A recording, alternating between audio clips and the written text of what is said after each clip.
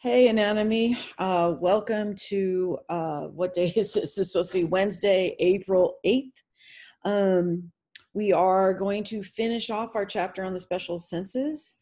One chapter closer to reproduction. I know you're excited. I know I'm worried. So we'll figure it out. Or I'll figure it out.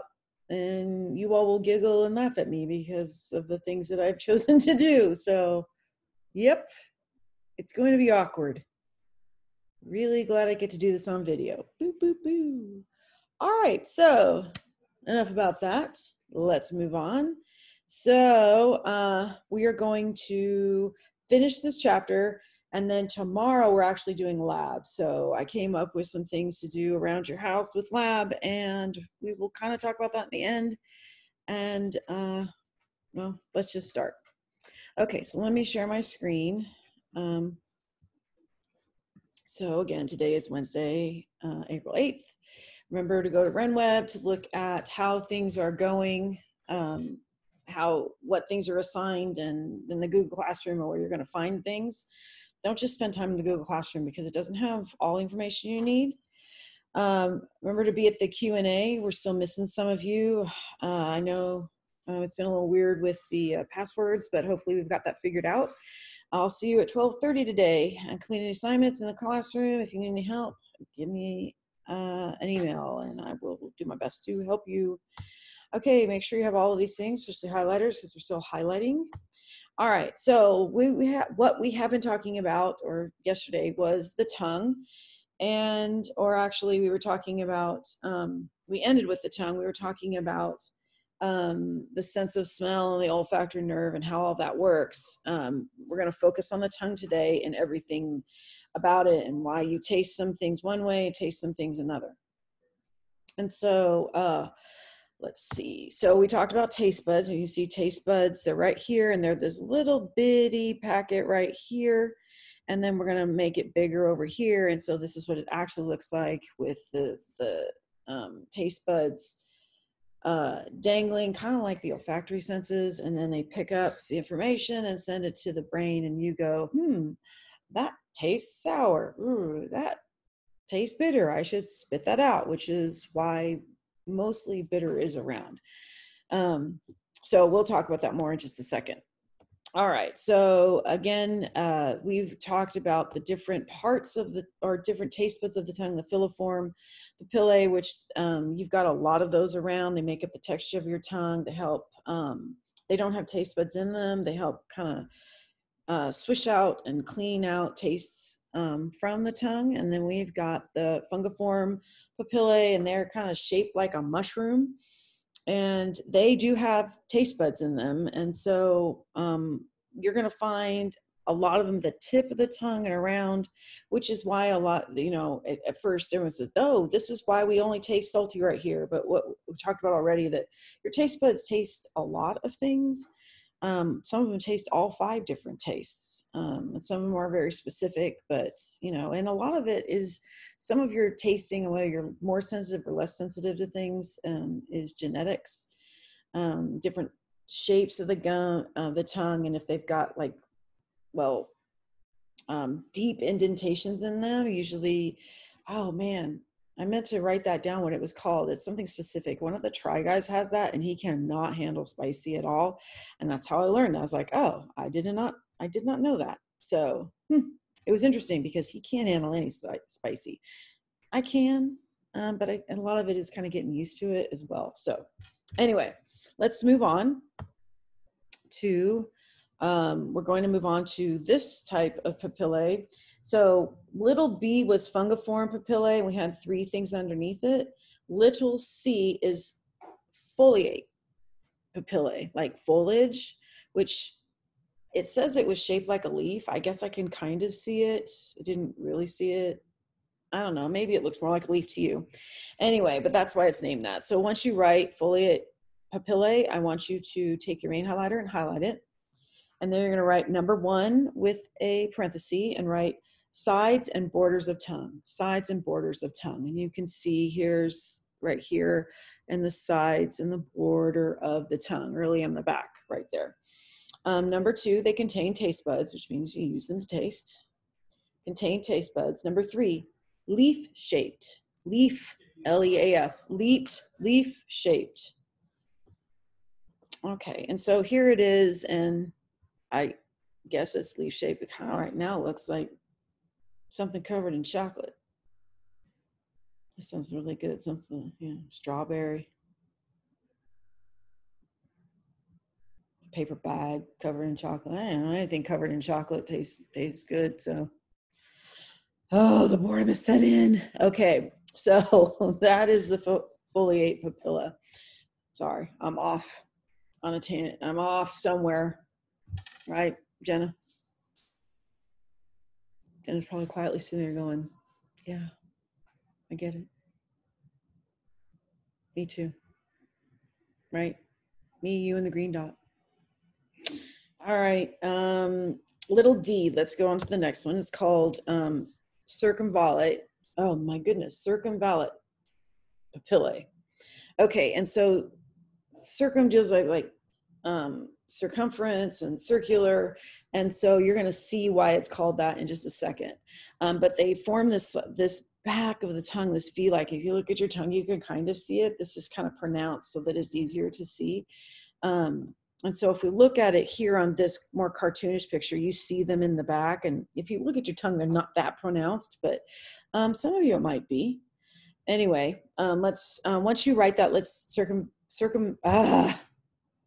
circumvallate papillae. Take your main highlighter and highlight that, and then write one with a parenthesis. Larger on the back of the tongue and in a V shape. Larger on the back of the tongue and in a V shape. Larger on the back of the tongue and in a V shape. Larger on the back of the tongue and in a V shape. I don't know why my notes were so far from me. It's like, I can't read that far. I'm trying to strain. All right, number 2, contain taste buds. So you can taste with it. So every one of these, except one, you can taste with. So you're gonna need to make sure you know which one of those, and which one of those was it? Do you remember? Filiform, because they kind of fill up the space. Filiform, they fill up the space. They don't have the taste buds. They don't taste stuff. Okay. I don't know. Something I would tell you if we were in the class and we kind of make a stupid joke about it. So I'm trying to think of a stupid joke. I can't think one. I don't know. 2 guys walk into a bar, which is weird because you think the second guy would have saw the first guy do it. No one in my house even laughed at that. So, mission accomplished. Dumb joke. Okay. Let's move on we're on the move. So there's circumvallate. I forgot about that. So here it is. You see that it's got this circle around it. So it's got this indentation, and there's the taste bud. So you've got the papilla, not the taste bud. So you see it go all the way around. So anytime you see one of these papillae, it's got the circumference or something surrounding it. You see these other 2 taste buds, they don't have it. Okay. So let's move on to big number 3. This is a big 3, not a 3 with a parenthesis. It's a big 3. Big 2 was papillae, and we wrote papillae 4 types. This is a big 3. 5 basic taste sensations. 5 basic taste sensations. Sounds weird saying basic and sensation, because I think sensation going, yeah, sensation. You are a sensation. Savannah Jowers, the sensation of being silly, being smart. There you go. I don't know. Smart, silly, you're both. Okay. I'm just talking to myself at this point. All right. So once you've written 5 basic taste sensations, I need you to take your ghostwriter and highlight that. And then we're going to write A, sweet, and then highlight that with your ghostwriter. Okay, so let's just take a look at all of them first. You've got sweet, salty, sour, bitter, and umami. And umami is something, I know we may have talked about it when you were freshmen a little bit, mostly because it was probably doing something to the AP kids, those AP kids at the time. And so they taste umami, and they taste it. And my AP kids are in there. You'll remember it because you got a big shot of MSG, and it is like boom. And the fact that we gave you some of it to play jokes on other people earlier this year. And to me, it's just like the salt bomb. And I guess it does taste proteiny, but oof. And for a long time, people were like, I'm allergic to MSG. I can't handle it. But it's been said that there's not as many people out there that have a problem with MSG that originally said it's something else. And so, I mean, if you feel like MSG bothers you, then by all means don't eat it. But I'll look into that a little bit deeper because it's not as scary, or it wasn't even really scary. It kind of gave people headaches. It's not usually that's causing it. Could be though. I don't know. All right. So under sweet, you're going to put a star and you're going to say it responds to sugars. These are your taste buds, what they respond to. Star responds to sugars and certain amino acids. Responds to sugars and certain amino acids. I'm going to change this. Well, I kind of like this picture better. Responds to sugars and certain amino acids. The next slide, I don't know why I did what I did, but because it's all words and being very visual, blah, too much. All right, B, sour. Sour. And once you've written that, take your ghostwriter and write and highlight sour. Star, responds to acidity and hydrogen ions. Responds to acidity and hydrogen ions, which is hydrogen ions and H+. And if something's an acid, it has a hydrogen in it. And actually, when you write the chemical formula, it more than likely will have a hydrogen in front, like hydrochloric acid, which is HCl. So if you've ever vomited and you've gotten stomach acid, that's the sourness you're tasting is because the hydrogen ions and the hydrochloric acid that are trying to digest your food. So, vomit. Let's move on. Okay. Oh, I'm not having you highlight other things. I'm sorry. So I need you to take your main highlighter and go back to sweet on the star, highlight sugars and amino acids. And under sour, highlight acidity. And that leads us to little c, bitter. Bitter. Once you write that, highlight that with your ghostwriter. And you can see bitter, cocoa, coffee beans. Coffee smells so good to me. Love it. Love the smell of it. Get the coffee grounds and smell it.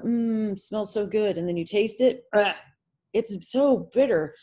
I mean, you have to dump a lot of sugar and milk in there to want to drink it. I just never got used to the taste of that. So, all my friends stayed up in college using coffee, and I, just drank my little tea.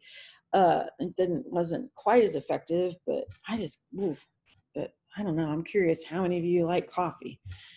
I think there was a lot of you because one time we got a Starbucks and it was coffee. And I mean, it was like, does anyone want this? And I got mobbed. So a lot of you like coffee. It is not me. All right. Bitter, star, responds to alkaloids.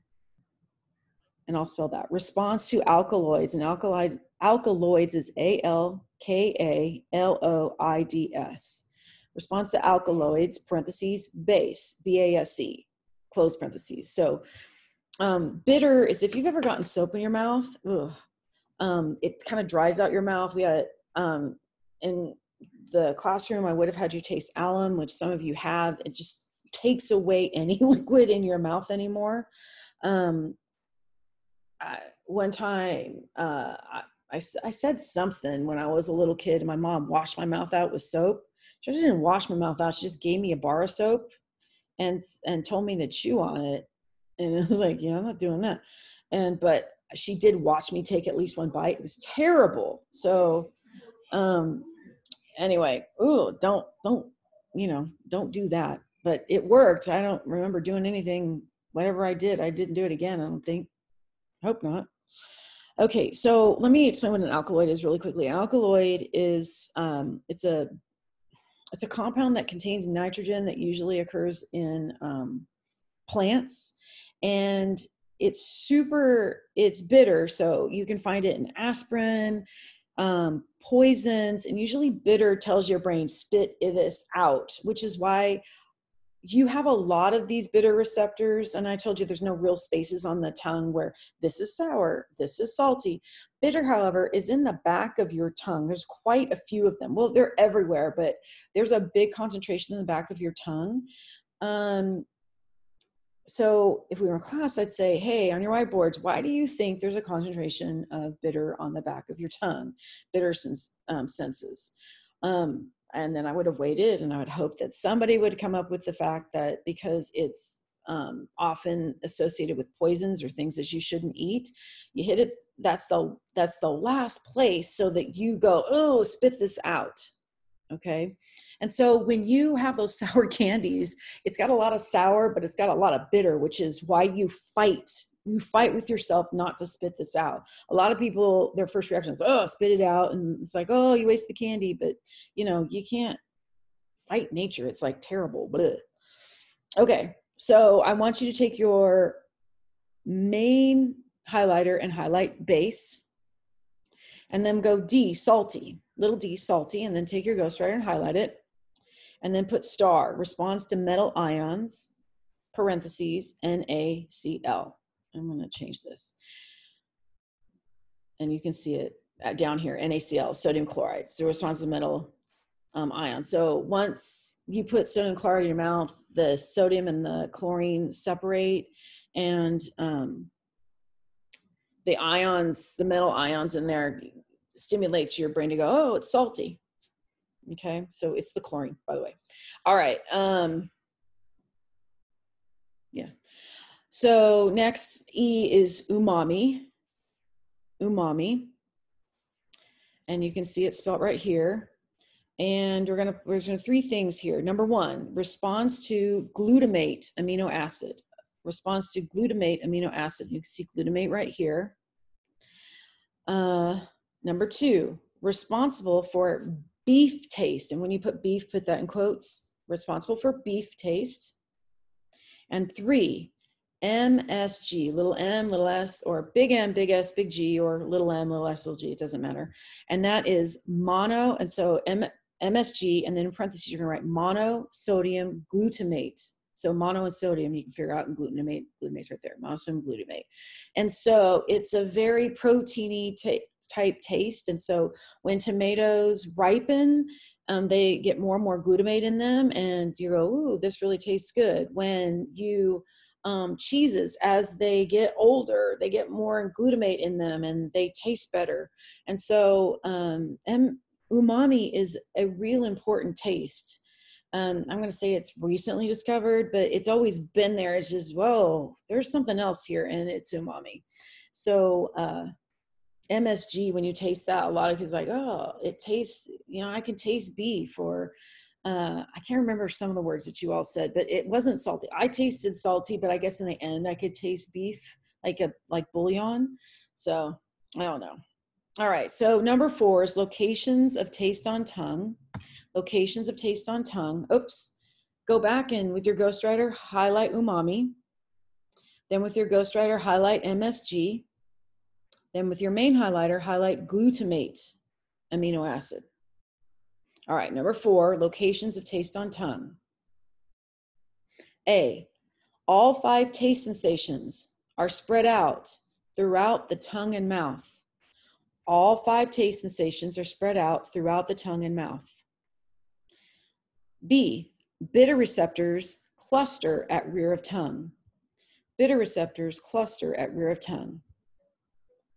And C, most taste buds respond to all 5 tastes. Most taste buds respond to all 5 tastes. So like we said, there's no place on here anymore. It's all over the tongue. We do have, everything's everywhere, but there are some concentrations like bitter in the back. So let's quickly talk about this. So before Wednesday, I'm going to upload on Tuesday at 5. The lab should be there, or 5-ish, depending on how fast I can get to it. Lab will be there, print it, or at least print the data and question page. What if you can't print, or maybe you want to just try this thing? Get a piece of paper, copy down from the screen, copy down the data tables, copy down the questions. Yes, you have to write up the questions, and then you're going to write the answer.